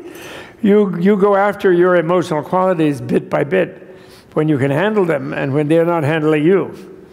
And that's when you go, you confront your unconscious, but you need a vehicle to do that, they believe. And these are archetypes that help you confront your inner emotional qualities, But you're never getting away from your emotional qualities because you are a product of your emotional qualities. They control your life. And especially when you're unconscious of what they really, truly are, right? Like the normal Western psychology thing is you're just a victim of your unconscious impulses. And Buddhism agrees with that for the person who has not developed a certain level of self-awareness. But they consider that a very bad situation because you're helpless. It's like trucks are coming at you from outside and other people in difficult circumstances. And then from inside, there's this whole uncontrollable world of impulses. And you are this relational, delicate thing in between, your little bit of your conscious awareness and your mind and body. And you're being scratched from both directions. So the Buddhist thing is try to find out how to transmute your emotional impulses. And I must say, to bring all of this back, another reason we're looking at these advanced things, what I would call the Tantric Abhidharma, is that this is a course on the force for good, which we're almost at the end of. Next week we're going to celebrate being at the end of it with the Krishna Das, and we're going to chant a little bit at the end. But the fact that all we're really aiming at here is not really practicing Tantra at all, but we're looking at the Buddhist sources of the force for good. The Dalai Lama is saying, do these simple secular things even, that don't require tantras or anything. He's talking about the tantra of being a little more cheerful, a little more kind, a little more pleasant around town, having a happy family, but to really get into them, where people in schools and things would do this, and doctors would learn like this way, which is what he wants, and children would be taught. He said that thing like if every 8-year-old child learned a little bit of mindful meditation in every school everywhere in the world, not Buddhists become Buddhists or anything, but just learn to sort of deal with their own impulses in a little better way, then we wouldn't have wars. Then we'd have a much happier world, right? He says that. So that's his aim, And the reason that we're looking at this in this course is that then this may give us confidence that he's really onto something, and that it's not just some do-gooder, nice idea, people can be nice, because in a way we are conditioned to have that attitude. We're conditioned to have the attitude that, we have to have a big Pentagon, and we have to go bomb the ISIS, and we have to do this and do that because human beings just are hopeless, they never change. Don't you hear that all the time from Uncle Joe, like, oh, that's always like, oh, and I can't really take care of all that, but I need a lot of defense, So that's the reason in this whole course, we have worked on trying to show the sources of the kind of sophisticated understanding of the human being, and branching even into politics. Like, for example, the Dalai Lama, he teaches, and he has taught every world leader who's ever met him, and I think even the ones who haven't have read something or they've heard that he's said something, they do. Oh, I know that because, so he teased when he was in Latvia last time, having a class with Russians. To an interviewer, he a little bit teased Putin. And he said he thought Putin was a little too vain and unrealistic. Just as a thing in the press, he said. And he was preferring that the Chinese guy was going after corruption at that time. You know, he wasn't saying some other things about that he's doing our good. He just said that's more realistic to try to clean things up and reform things. You know, and I know that Putin found out about that because he started persecuting the Buddhists in Russia right away. He started getting mean to the Mongolians and the Buddhists there in Russia because he heard that. You know, so even in other words, he's told all the world leaders that you should simply rule out violence. You know, bombing people, shooting them, it's just, let's forget about it. That becomes like a cardinal rule, golden rule for everybody in the world. You never kill anybody, if possible. I mean, you know, some crazy people will still kill people now and then, but basically you don't kill anybody. You discuss when there's conflict. You have a dialogue. You have a court. You have a forum. You resolve with some sort of compromise, which you do anyway at the end of these inconclusive, horrible violence things. You try to have a compromise. It's much worse when you destroyed so much, you know. And he's teaching that to a whole planet. But are we listening on the planet? No, we're not listening. And we think I've heard so many people who even like Buddhism. They say, oh, I love the Dalai Lama, it's so great. I wish he would get out of politics, they say. Oh, he shouldn't say anything about politics. He doesn't know anything about that. Oh, no. Politics, you have to be tough, you know. Have to fight, have the Pentagon, more bigger defense budget, right? And that's realism. No, he's not realistic. Well, I'm trying to show that he is realistic, actually. And he knows just how the subconscious works. And he knows where history is. And history is, there are other people who don't know anything about Buddhism, have written careful studies that war is obsolete, absolutely self-destructive. Nobody wins anything in a war. No one. So why is anybody having one? You know, just totally unrealistic. Ostriches doing it. But they don't believe it when you tell them that, because they think you're naive and they are realistic. You know, so that's the only reason we're talking about all these complicated things. To give you confidence that there are people who have completely gotten into those feelings and emotions and who can really have really ridden them in a positive way and can really transform themselves. Really love all the world and everybody. Krishna Das, who's coming next week, his slogan is from Nim Karoli Baba, who is not a Buddhist, love everybody. And really, that's the message. The Kalachakra Mandala is a temporary sort of sequestered, or the Gurya Samaj, or all of them, a sequestered realm where you can practice loving everybody. Whether you practice at an early stage of imagining that everybody is loving everybody in that thing, it's a realm where everybody wants everyone else to be blissful and happy in every conceivable way, inside and outside. And then the idea is that when that model is developed, then one can then try to shape the world that way, the larger world. Then the mandala, where there is a sequence in the mandala sadhana called some people have a very stupid translation for it. The proper one that I have is called mandala triumph.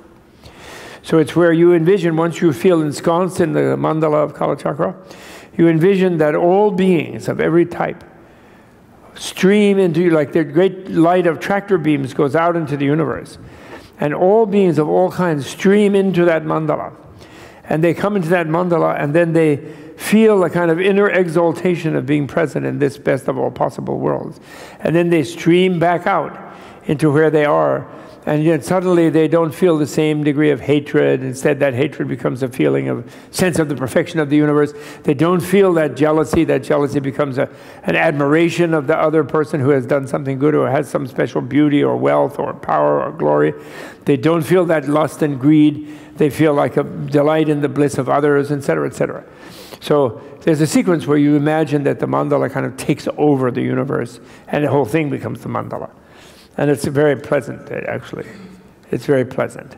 It's a real engine of creating internal heart's optimism, in fact, you could say. Okay? Yes, Banu? Banu is going to ask me about shunyata. But that's good. We still have a little time. You both have time. Yeah, go on. You were saying this tantric practices were kept secret for a long time because the society was not ready. Do you believe there are other things that are kept secret that we don't, they are not? Nothing is secret. Tantra is already taught by Buddha in the Four Noble Truths. I very rebelliously say, Tantra is taught in the Four Noble Truths. Because in the Third Noble Truth he says, Nirvana is the actual reality. Try to imagine it. Try to realize it. So that right there is teaching Tantra. Because everybody thinks they're in some really difficult world and it's really horrible. And the 5 guys he was talking to initially are like torturing themselves. They're so upset with the way the world is. So he's telling them, Third Noble Truth, the only real thing is Nirvana. Try to imagine it. Try to realize it, he says. That's it. He knows they have to try. It's not a truth for them because they're not yet noble beings. You know, they're all stuck in their own self-identity. So there's nothing secret. But socially, when I said secret, that's socially. Because socially, societies are, you know, people will misunderstand. And some societies are a certain way. And rulers could misunderstand. If you say this is all Nirvana, they can say, well, I can kill everybody. I don't like it. It's still Nirvana. Who cares? You know, they can go and be in another body and it'll be Nirvana. In other words, anything, any human thing can be destroyed, messed up by ignorance, by ignorant humans, right? So certain very powerful things, like the unconscious, even that there is such a thing as the unconscious, that might be really bad for someone who wants to think I'm in control, I'm being a good person, and I'm nice, and God makes me nice, and that's great. And to think that that person is like, has the Eros and Thanatos in their unconscious, and they're basically the same as a serial killer. They could be with a different circumstance, or they could be some crazed libertine, you know. That wouldn't be good for them. It'd be nice for them to be a nice pater familias and not be too nasty in their family. So it has to build up. People have to get a certain way, you know. Buddha is a realist. Dalai Lama is a realist. Deals with the world as it is. And that's the encouraging thing. This Dalai Lama, if he really has the equal of the Buddha's compassion and insight, which I think he does, he says we're ready for world peace, actually. He doesn't say we still have to have World War IV and V and III and whatever. He doesn't say that. You know, the 13th Dalai Lama, he didn't say that. He, during his big retreat, they had World War I, actually. And every empire in Eurasia collapsed during his 3-year Yamantaka retreat, 1914, 1917. Was his 3-year retreat. It's putting out a little energy, I guess. Or maybe that was his way of dealing with the insane energy that was around in World War I. And what is the essence of the World War I? The supposedly most civilized, the flower of England, the flower of Germany, the flower of France, Austria, you know, the most civilized people. They sat in these trenches and they just blasted each other back and forth and slaughtered 35 million of them, which was a much bigger number in relation to the population at that time. That would be like 1 billion people today, proportional to the population in 1914. 30 million or 30, 40 million. And then back to get to 5 yards or 10 yards, they'd lose like 10,000. Ridiculous. That they obeyed the orders of the stupid guy sitting in the back, Lord Toughbottom, sitting there having his like tea, sending them off. Why would they obey that? Crazy. You know, California hippies wouldn't obey that. They said, you shoot me just straight on, you know. I'm not going to go get shot by that over there. Just you know. Unless you shoot me straight on. I'm not going to do it like that. Let me have my health drink and then shoot me. No problem. I'm not going out in the trench. Yes? Thank you. I have a couple questions, mostly practical. One is, could you please explain clearly, it's difficult to find explanation of Svabhavika Kaya. And if you could shortly, or Svabhavika Kaya, it's like a fourth body of Buddha, Nirmana Kaya, Sambhoga Kaya, Svabhava Kaya, and Svabhavika Kaya. So if you could, I'm sorry, it's like fourth Buddha body. And second question, it's like if you. I'm sorry, I couldn't really understand the first question. Svabhavika Kaya. It's like... Svabhavika Kaya, okay. Yeah. Could you please explain it like a more simple way? First question is about Svabhavika Kaya? Yeah. And second question... How do you translate that in English? It's like that I want, because somebody say like purity, somebody say, so different, I found different information. Svabhavika Kaya, you could say nature body, natural body, okay? Nature. Let's say we'll call it nature body. Then what's the second question? Nature entity body, yeah. And second question about magical net. The what? Magical, enlightened through magical net. And first enlightenment in Kalachakra. Magical? Magical net. Land? Net. Net, oh, magical net, or Maya Jala. Yeah. Oh, okay. Thank you. Well, magical net is just like a hologram, basically. It's like Samantabhadra's thing in the Flower Ornament Sutra. But particularly in the context of the Tantra, the Maya Jala Tantra, it connects to these dakinis, these female Buddhas who are everywhere, actually, like Samantabhadra, And so it's a vision that reality is embraced within the enlightened minds of a network of enlightened female Buddhas.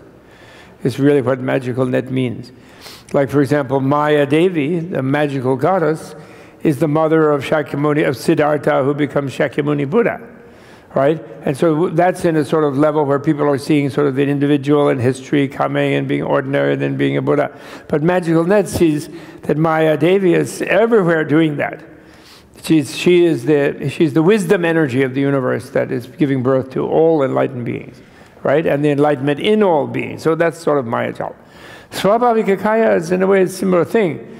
Svabhavika Kaya means a body of nature. So it's just a way analytically of referring to a body of reality, Dharmakaya.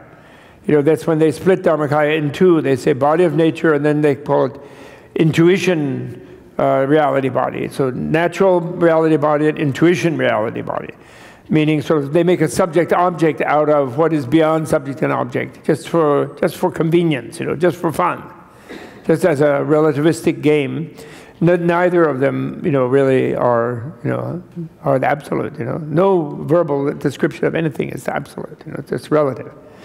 So the nature body just means that reality, and that's the same, that's nirvana, that's the magical net, that's whatever it is. The sahaja kaya is the Kalachakra one. Sahaja, which people translate innate, which is not very smart, which actually means orgasmic body. That means where everything is made of the orgasmic bliss. Like even the wall is made of orgasmic bliss, the building, everything. Meaning that the clear light of bliss is a melting bliss that everything is made of. Even though it seems to definitely not be melting, and please don't melt and have the third floor fall down on my head. But in this relative moment, I'm not capable of withstanding that. But those are just ways of conveying the inconceivability of reality, which is nirvana. Okay? Svabhavika Kaya is right here. It's all yours. What is your nationality? Are you Russian? No, Ukrainian. You what? Ukrainian. Ukrainian. Aha. Ukrainians are not Russians. What do you know? That's good. The Tibetan movement loves that fact. Because actually, for 200 years, at least, the Tsars, from the Tsarist period, Russians have been trying to convince the Ukrainians that they are Russian, because the Russians have always been wanting to go to the beach. And the Ukrainians have all the beach, so far, used to, except for some little dinky Sochi place, So now they have Crimea, they're all happy, So there's beaches there, some of the year. I know. Very nice. So that's don't worry about all these things. Everybody gets all very mysterious. They're just elaborations of the mind that are useful to open the imagination to the one most inconceivable fact, which is that, Ray Charles. Do you know who Ray Charles is? He's a musician, a black musician. He was blind, you know, like Stevie Wonder, but he passed away some time back. But he has It's All Right. What is that name of that song? What is it? It's All Right. He has a song like It's All Right, right? It's All Right. Something like that. You know the tune? Oh, he's going to play it. You know, it means that the default, the reality is bliss. That's the default position of life, is bliss. We make these horrible unrealities ourselves by being stupid and selfish and aggressive and whatever. But the relaxing thing is that if all in all reality is good. That's what the Buddha discovered. That's why Buddhism has been considered useful by every kind of people who have encountered it. And some take it as a religion, but really it wasn't meant to be a religion. It was created by these higher beings who became higher by understanding that. They became sort of free because they understood that no matter what happens, it's all fine. And so they didn't have to fight over this or that or defend that the other, you know. And that giving is the way of, giving everything away all the time is the way of falling back into that real reality. You know, generosity and patience and happiness is the right method of finding it, you know. That's what they found. And he was rebelling against the Vedist religion very strongly, where they were sacrificing animals and all kinds of things to some gods who were kind of grumpy and they were frightened of them. You know, the Vedic people were. So that's Svabhavika Kaya means that. It means that it's completely natural. That nature itself is made of bliss, you know.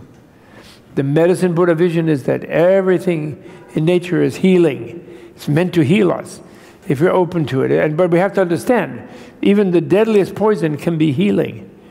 If, you know, a tiny micro homeopathic trace, a molecular trace of it, if we know how to do that, it can be healing.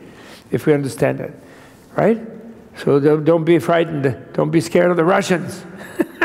They just want to go to the beach. If they will become Ukrainian if they have to go to the beach, which I applaud them, you know. And all these fake things that people don't, you know, that there are certain people who don't want to have fun. Like that theory of Lee Kuan Yew.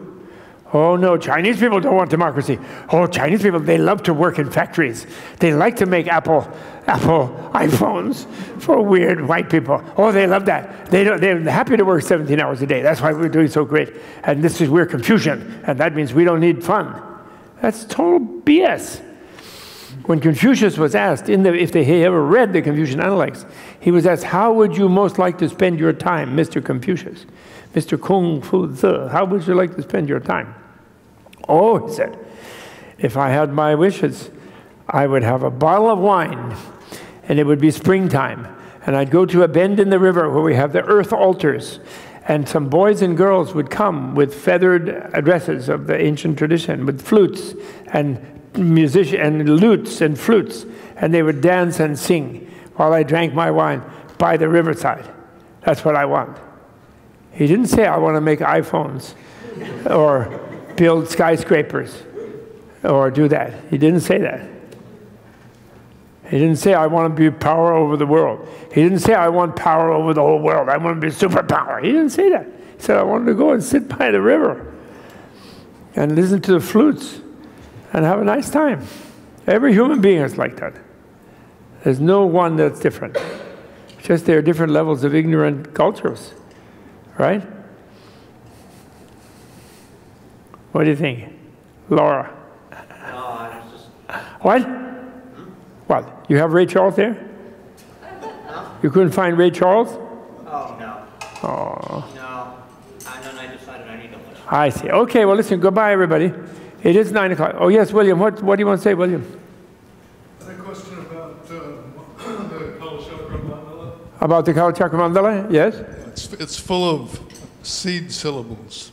Full of what? Seed syllables. Yeah. What is a seed syllable? And are there just ID tags for 722 deities? Or do they have a larger significance? And especially the syllable that That's a very good question. Especially the multiple syllable that stands for the because time is short. Let me try to answer it briefly. In the Sanskrit universe, they take seriously this idea that the word is powerful. And because everything is relative. And that means that the universe is shaped by the intersecting mind fields of beings. And what shapes the intersecting mind fields of beings, like Buddha says in the Vimalakirti Sutra, he calls it intersecting field of mind field of beings. What shapes that is the language, the words of the beings. And the poetic heart, creative poetic heart and language are the syllables that form language. And so a lot of those seed syllables are the first name, first letter of the name of the deities that the seed syllable represents, with a sound, like pam would be Pandaravasini, vam would be, Vajradhara or something, this kind of thing. And so the idea is that the being evolves, shapes into an embodiment, into a seemingly separate entity out of the clear light of the vast infinite energy of that by the movement of language. And actually that's a Brahminical, that is the wisdom of India. India did have these really brilliant people. They had this most wealthy, richer than China nature they had there with all those river valleys, more than Mesopotamia or Nile or anywhere. And so they tolerated more intelligence and more education and more insight. So the Sanskrit language is something really amazing. And that works with those seed syllables. So they even had an idea that the Big Bang was a linguistic conspiracy rather than just some sort of explosive matter thing, some atoms exploding, And so if you go down to the wave particle, paradox, how do you solve the wave particle paradox, where something is either a particle or a wave, meaning that it's everywhere. Wave means it's like all over the place. And which is where the materialists have landed and they can't make a heads or tails of it, actually, really. But the way that those waves are shaped is by language. So they have this thing where in the Gaudiya Samaja they have a famous verse where it says, your body is shaped by your mind, but your mind is shaped by your language, by your word, by your speech. So in a way, speech is the most powerful because speech is sort of a collective mind. It's what shapes the collective mind, the group mind, the mass mind, you could say. It's shaped by speech. Okay? So that's what seed syllable is. And you do that when you visualize. And the hung letter, for example, or the om letter is the om syllable. Those are the body and the mind of Buddha. And the ah is the speech of Buddha. Ah is the speech of Buddha. Om ah hong. That's why that's such a primal thing. Om ah hong. When you say om ah hong, you're imagining that. You're imagining what you don't know, but is what is actually the reality, they say, and you will know, which is that the body, speech, and mind of all Buddhas is infinitely present everywhere. So Om Ahum is celebrating the infinite presence of all Buddhas right now, right here, in every atom, every subatomic particle. Thank goodness. They didn't take off. They didn't leave us. They didn't leave us to Donald Trump. But they somehow, he's there, sorry. He's somehow there. I don't know how. Because he did what's called the white hype strategy successfully with the Republican thing. And the political scientists, they have something called the white hype strategy that is valid for 2016 but won't work in 2020. So it's their last gasp of the white fascists. So we have to resist it, and we will. Okay, bye. Take care, everybody.